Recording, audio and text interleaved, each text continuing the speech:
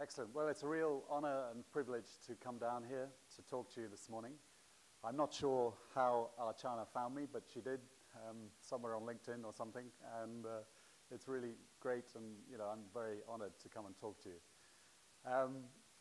My subject, actually, before I say that, I should also thank those who introduced me to the Yellow Submarine last night. I always believe when you come to university, you really want to find out, or an institute, you really want to find out where people drink, because if you see where they drink, then you know what they're like, in my view. And I had a very pleasant evening there. My subject today is disruption in the airline business, the lessons of history. I actually did a history degree, and people in the modern age, they say, how can you do this? How can you read history and then become an airline executive? And in those days, we didn't have business degrees. We didn't really have, there were MBAs. It was an American invention. But in the UK, you couldn't study business. You had to study a liberal arts degree or a very scientific degree, engineering or chemistry or whatever.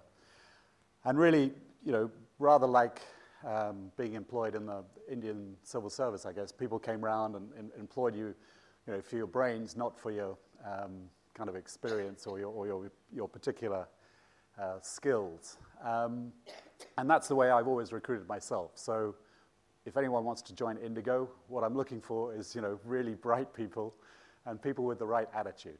Because actually, attitude is everything in business. Anyway, on the subject of airlines, it's a crazy world. Airlines have always been a very difficult business to make money in, and you can see that in India today. It continues along the same theme. But what I'm going to touch on is really to give you a picture of the airline business and where it's been and where it's come from, and the disruptions along the way. And then I'm going to try and paint a small picture of what the next disruption might be, which is hard to do.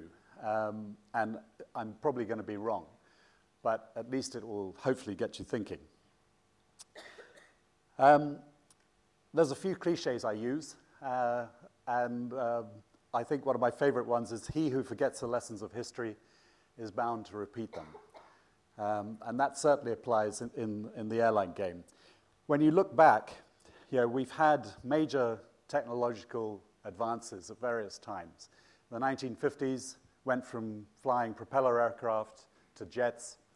And then in the 1960s, airlines were the first people into really large-scale online transaction processing, OLTP, when we used to talk about computer systems, IBM 3060s and all sorts of machines I've forgotten the name of. And we used to talk about millions of instructions per second, and the sort of basic IT, which everyone today takes for granted. And it's all in the cloud, and no one ever thinks about it. But in those days, it was a very critical part of changing the industry. And those who didn't keep up fell away. Those airlines didn't have the scale to compete and to buy all this technology. A lot of them fell away. Then in the 1970s, there was another disruption came along, which was deregulation. Initially started in the US, but as I'll describe, it moved on to Europe in due course. But the other big disruption was the introduction of the new aircraft type, the 747. And when you look back at the history of the 20th century, probably the introduction of the 747 is one of those big moments in time in terms of engineering and technological innovation. And I remember talking to a guy who was a very good friend of mine, who was a bit older than me, and he said, he was an airport manager, and he was in Bangkok in 1971 when British Airways first flew the 747. And he said, Willy, I was on the ramp in Bangkok. I'd done the courses, I'd read the manuals, I'd trained for the introduction of this aeroplane. And he said, then it arrived. He said, I'd never seen it before, and it came in to land, having flown from London. And he said, I was just shaking with, anticipation and thinking, how the hell are we going to handle this? Because it was double the size. You know, the aircraft at that time had 150 seats, 160 seats. 747 you could put 400 on. And it completely changed travel over the succeeding years as more and more were introduced, and eventually, you know, they built, I don't know, a couple of thousand. And, you know, now we've gone away from the 747 into more twin engines and so on. But that was another big disruptor. Again, a lot of airlines who couldn't compete, couldn't step up to it, it just fell by the wayside. And then in the 1990s, big disruption in Europe, where the Europeans woke up, saw what had happened in the US in 1978 with deregulation. Europeans realized that they had you know, a bunch of countries which now, you know, European Common Market, European Union, and they said, okay, we'll take away all regulation in Europe. We'll have a common aviation area in Europe. You can fly anywhere you like. Basically, if you're an airline company, you can start services wherever you like across Europe, across that set of nations. And what happened there? Well, that drove the origin, the genesis of EasyJet and Ryanair and Wizz, who are the surviving low-cost carriers in Europe. And what's happened in Europe is fascinating. And, you know, people don't believe me when I say this, but I say, look, what is happening is you've got the three big kind of ex-national airline groups. So you've got IAG, which is British Airways, Iberia, Vueling, and a couple of other airlines. You've got the IAG group. You've got the Lufthansa group, which is Lufthansa, you know, but it also is Austrian, Swiss, now Brussels Airlines. You know, the Germans are doing what they're best at, you know. So you've got the German group, the Lufthansa group, and then you've got Air France KLM, which is a slightly strange combination of, you know, French, Latin sort of French, and very sort of dry Dutch, you know, logic put together. It's survived now about 15 years, so probably it will survive forever. So you've got those three big groups, and then you've got Ryanair, you know, you've got EasyJet and Wizz. And I always say, not too openly, but to some of my airline colleagues in Europe, I say, look, if you're not working for one of those six groups, you've got a short life. Because if you're with TAP Air Portugal, or you're with Finnair, or you're with Alitalia, you know, life is going to be constrained. Because basically scale is everything nowadays. In a deregulated world, you want to add scale. You want to add frequency. People want to travel when they want to travel. And to do that, you've got to be operating 6 times a day, 8 times a day, whatever it is. And you'll only deliver that if you're part of a big, well-funded, well-capitalized group. And so, as I say, I think in Europe, you're going to see quite a bit of change over time. This has all happened. You know, we go through these disruptive sort of events. When the business itself, the underlying demand for aviation is very healthy. You know, world aviation grows at between 4 and 5% a year. And it's consistent over the last 40 years. And, you know, it's great to be working in a growing business. But as I said, you've got to choose which part of it you're in. And the other trend, which never stops, is there's a 2% reduction in real prices charged to the customer, real pricing every year, year by year by year. You can trace it over the last 40 years. Airline travel gets cheaper, okay, for the customer. And in India, what we've seen in the last 10 years is that the real cost of air travel, and you guys are all smart, you can discount inflation out of it, etc. The real cost of air travel has halved.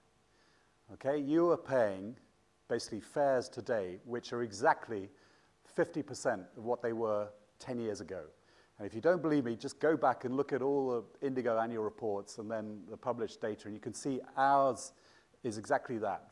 We're collecting now half what we used to collect per passenger.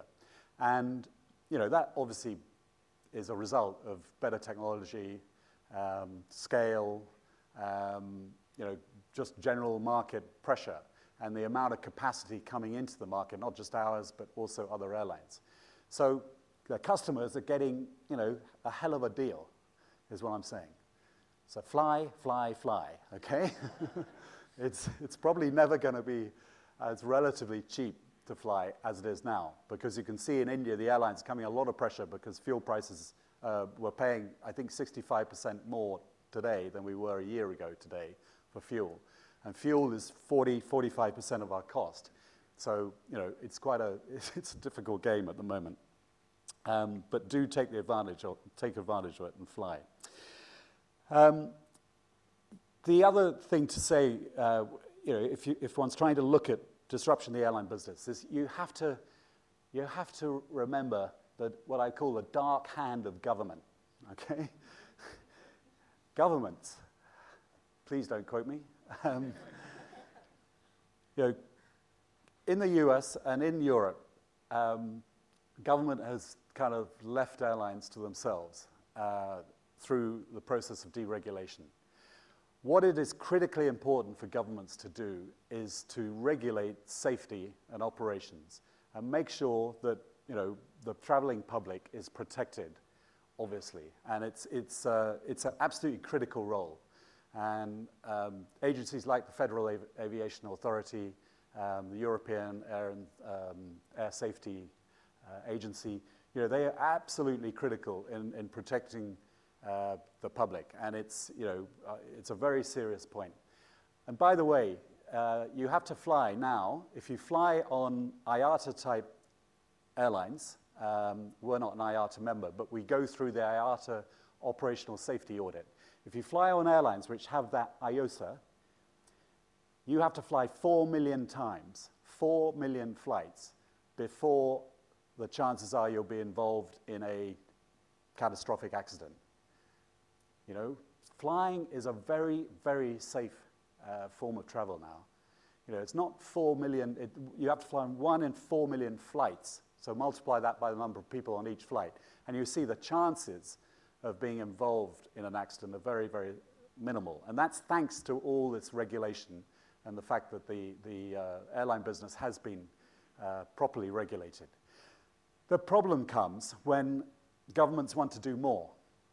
And, you know, this has been historically there, you know, over the last 30, 40 years. The national carrier, unfortunately, is still a feature of many countries and areas of the world. And, of course, in India, you have Air India. What that does is it distorts the market, because you have an airline which traditionally is state-supported, and, you know, inevitably practices creep into it which are not necessarily economically sensible. And it's hard for the competitors to compete with somebody who has state support. So for a really, really vibrant aviation economy, I think, you know, one has to accept that you know, government shouldn't be involved. Having said all of that, of course, you've seen new airlines like Etihad and Qatar, and of course Emirates, who have been started with state support. Now Emirates is not supported anymore, and is a freestanding, profit-making entity by itself. But the others are still very much state supported, because some governments, particularly in the developing cycle, you know, realize that aviation is a hugely important part of their economy and can help drive a country's economy. Years ago, 20, 30 years ago, if you went to Singapore and you were using the currency there, I think it was the $20 bill, there was a picture of a Singapore Airlines 747 on every $20 bill in Singapore. That was how seriously they took aviation. And they invested a lot of money. And many of you will have been through Changi Airport, probably the best airport in the world. Many of you have traveled Singapore Airlines, one of the best airlines in the world. And you can see what it contributed to the growth of that economy. And GDP, you know, it's both, airlines are both an enabler of GDP and, of course, a beneficiary. And we have a rule of thumb. If GDP is growing at, let's take India, 8%-ish, then our rule of thumb is that aviation demand will be double. So we expect the market to grow at 16%. Actually, in India, it's growing at 20%, 20 plus. So yeah, it's remarkable. But normally, GDP is both helped along by airlines, but also obviously airlines are beneficiaries of that growth.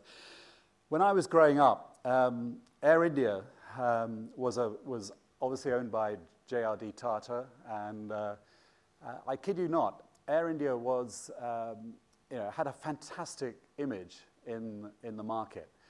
I clearly remember as a very young, I was probably 12 or 13, but reading a Sunday Times, I was in England, the Sunday Times survey of airlines, and Air India was at the top. They used to have a flight that went from, I think went Mumbai, Delhi, London, or Mumbai, London. It would have gone Mumbai, Rome, London, or something. Then it went on to JFK. And that London, New York sector, everybody who was anyone in London flew on Air India because it was such a wonderful service. And, it was at the top of the tree. And the Air India manager at that time, it's a true story, used to drive a Rolls Royce in London and live in a very ritzy apartment. But that was sort of under private ownership. And then, obviously it was nationalized, and we know the history since. So I just think, you've got to have a true aviation market, you have to have one which is not influenced by government ownership. So let me just turn to the sort of what the next disruption is going to be. A lot of talk about the digital world. It's helped us segment our customers better. We talked about personalization and so on. It's not that new, actually. This stuff about segmentation and personalization, it's not that new. I'll tell you a story. In 1982, I was at Cathay Pacific, and we managed to get one of these big IBM mainframes. We used to get it to kick out a piece of paper like this. And on the paper, what it had was a seating plan of the first class or the business class cabin. And that piece of paper then went on a drinks tray, right? And it was rather like this piece of paper with squares. Each square was big enough to have a glass on it. And under the glass was written the name of the passenger sitting in that seat and what he usually drank. And so, it was a perfect thing for the cabin crew to go around and say, "Good morning, Mr. Singh, can I give you your large black label," right? And, the passengers loved it. They were called by name, which is absolutely critical in customer service. If you can call someone by name, you're halfway there. And, Mr. Singh got his usual black label. It just broke down a bit when we didn't train the crew enough. So at 7 in the morning, we were going to say, "Mr. Singh, here's your double black," And with the best one in the world, not every Mr. Singh drinks double black at 7 in the morning, So, it kind of went well. Training is a lot of the journey.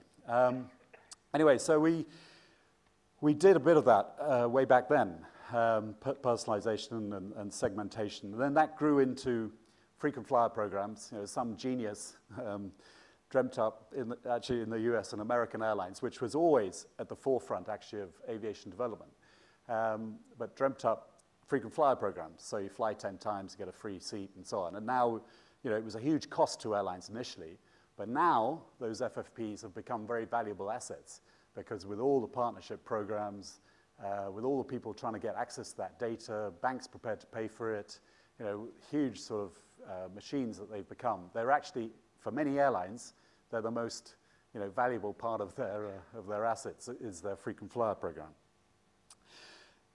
But other things have started to happen, which have changed the business, disrupted it. Package tours, and this is a very live example. I was talking with one of our customers, one of the online travel agencies the other day, and I was asking about package tours. And he was saying, well, a few years ago, we used to sell 35,000 a year to Thailand from India, package tours. Now we sell 3,500. What has happened is that the same people who 5 years ago were buying package tours, now the whole thing has changed. You know, we've got into this dynamic packaging, it's called, which is basically that smart people just go on and they buy, you know, every part of it in series. They don't buy it as a block. And this has changed not just his business quite a lot, but it's changed European business a lot, where there used to be a lot of these charter carriers, and they used to basically fly from the north to the south to the sun every summer. You know, the same thing to an extent in North America happened. But all those, a lot of them have gone out of business, or they've converted into seat only. They sell seat only packages, which is not really a package. It's just a seat. And so that again, and that's helped along by the whole, obviously, you know, the whole internet age. Again, a big disruption to the aviation business. The other thing I'd say is that the holiday business, you know, has changed in my lifetime. When I was quite young, I took a package tour, actually. I went to Hong Kong, Bali, which was then very different, you know, Bali, and then to Singapore, and I took the train up to KL. And doing that, I just booked the package tour. I went with a girlfriend, and we just did it. We didn't think about, you know, being able to book anything within those destinations, you know, from England. You know, we just sort of bought the tour, we got the program, you know, day 1, day 2, day 3, we went. And the experience was just being in this place and being in a foreign, you know, country, obviously Hong Kong and then Bali. And then when we were there, we sort of shuffled around, went to the beach, whatever, you know, and somebody tried to sell a, you know, tour up to the hills or something.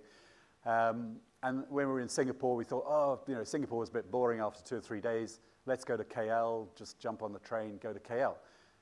Well, that's all changed because one of my daughters, who's 22, came out to India a few weeks ago, and it was actually, well, a few months ago now. I just arrived, so I couldn't really help her. So she basically fixed everything sort of on the internet.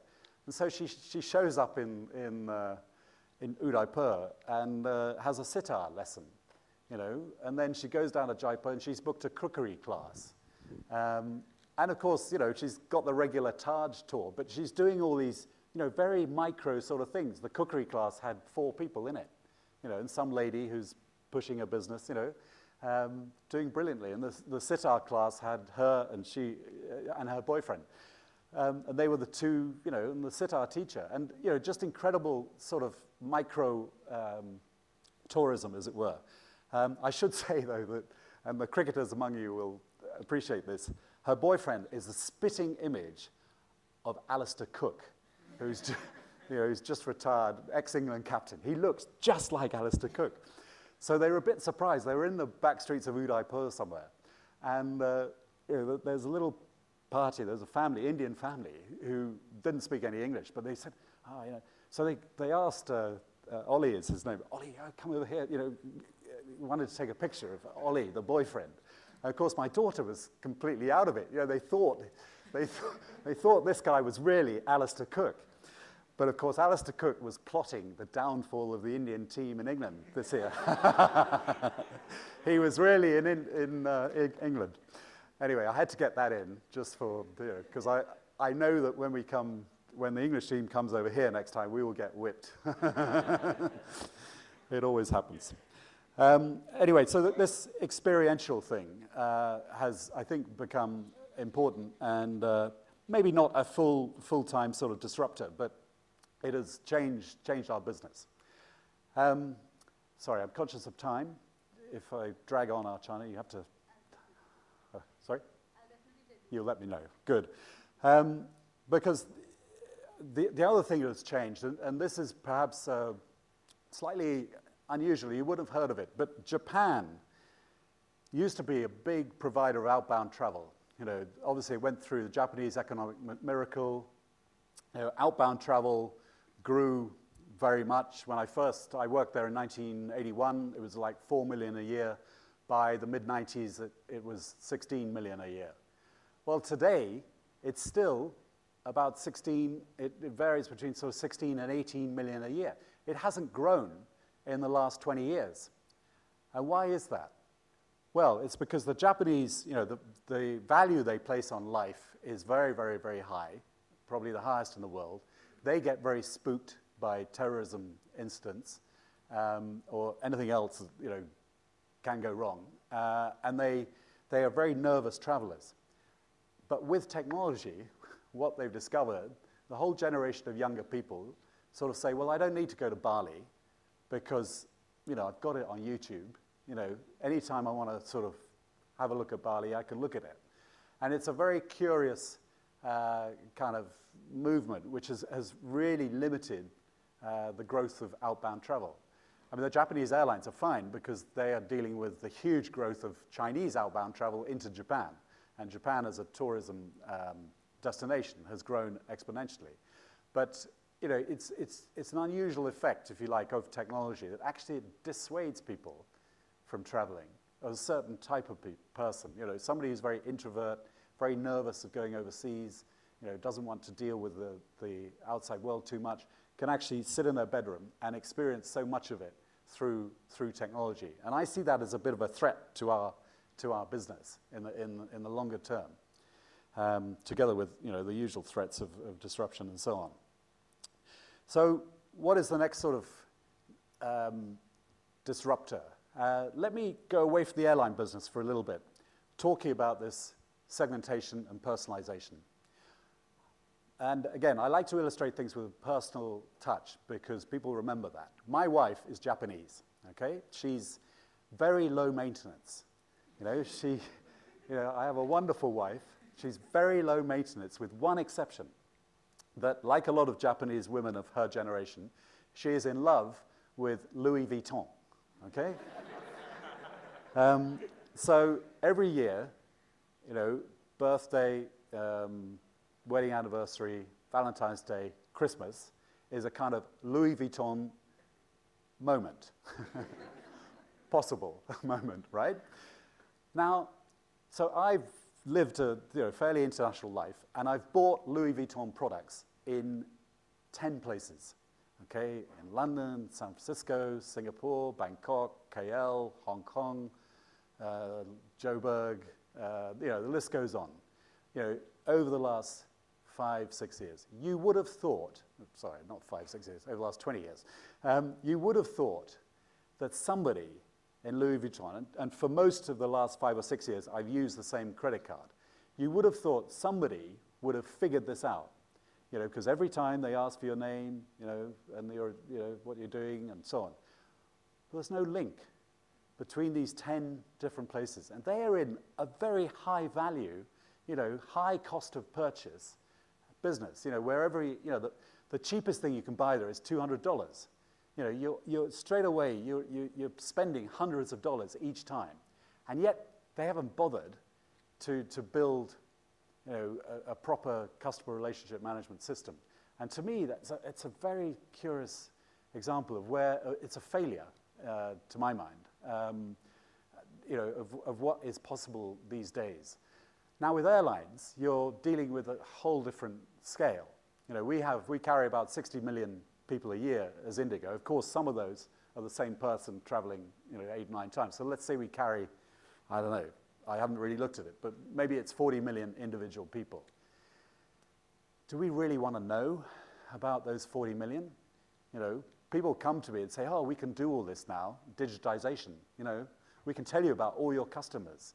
Well, you can't really. You can give me a record of all the customers, but that, having a record of the customer doesn't help me. I want to, do something intelligent with that record and with that customer. And that's where I wonder, are robotics, going to help in that? Possibly. Now we are, and it's not an Indigo thing, but airlines generally, we're using robots for disruption management. So when your flight is delayed, we're using sort of automated robotic system to go through passenger manifest and to decide, how to deal with those passengers, which flights they have to be transferred onto, what other opportunities available, etc. So in that kind of transaction, we can see that this brave new world is having a beneficial effect. But, you know, it may be on that side, but on the marketing side, it's really having no effect. I'll give you other examples from other environments where somehow, you know, we haven't got a grip of this stuff yet. Many of you probably use Booking.com, yeah? Well, you know, I use Booking.com. For one reason or another, I used it from two different, you know, once from my email at work, once from my personal email, you know, so sometimes I'm called William Boulter, sometimes I'm called Boulter William, you know, so dear Boulter, you know, upsets me a bit, but anyway, so, you know, you sort of use this, but then I was in Africa until, you know, 6 months ago, and I used to go down to Cape Town for a bit of an R&R from time to time. I was in Angola, which is a difficult country. I go down to Cape Town. Now, 6 months later, you know, I've left Cape Town. I'm not going back to Cape Town probably, you know, the next 10 years, but I'm still getting, you know, offers in Cape Town. You know, Booking.com keeps me informed about the hotel rates in Cape Town, so big deals in Cape Town. And I just think, you know, that's a failure. You know, you should have noticed over the last 3 months, I haven't been to Cape Town once. So please stop, you know, pushing these offers. And then, you know, it's the other sites, I don't think it's Booking.com, but something that always amuses me is when the other sites send you a note, you know, you've all booked up, and then they send you a note and say, you know, prices in Copenhagen, which you just booked, you know, 10 days ago, prices in Copenhagen have gone down by 10% for the dates you booked. And you think, do I really want to know that? You know, you know, thanks very much. You're telling me I was an idiot. I should have waited 10 days, and then I would have got a better price, you know. Or I guess they're hoping, oh, you know, you'll cancel your reservation and you'll rebook in a cheaper price. Who wants a hassle? You know, we've got busy lives. I can't be bothered to save, you know, $10 to rebook Copenhagen, you know. So those are a couple of examples of the sort of failure of that you know, the technology works great, but the connection with the customer is still, you know, has some way to go. And talking about frequent flyer programs, I must tell you the best story, I think, is, you know, there's a very big global airline. If I said their name, instant recognition, 100% recognition. Well, they got into frequent flyers, right? Frequent flyer program, they got a big program, millions of members, you know. Some really intelligent, bright spark said, this is what we should do. On the website, we asked the customers for their frequent flyer program number on the first screen. And if they give it, it means they're a member, we can charge them a higher price. Can you believe it? Mr. Boulter, you're a frequent flyer of Airline X. You know, you're clicking on the website. You know, you're obviously a frequent customer. Your stickiness is there. You're unlikely to leave us. So very subtly, when you get the price back, it'll be $40 more than if you'd just gone in as Mr. Boulter non-frequent flyer. You know, you are a frequent flyer, your privilege is to pay more. You know, what genius thought of that? You know, anyway, it lasted about 3 days because it didn't take long before, you know, people, you know, airline customers are quite smart. It didn't take long, and it was kind of changed. But to me, that is the, you know, absolute example of, you know, frequent flyer programs gone mad and technology, you know, not being applied in the right way. So, as I say, I think, you know, the next disruption will be something around this digitization, you know, big data, all this stuff, but getting it applied in the right way. And I think we've got a long way to go, because the airline game, you know, you're dealing with lots of people. You're dealing with huge numbers of customers, all have different reasons for traveling. It's really hard to get proper attention at the right place at the right time. And so I think it's going to take a little bit of time.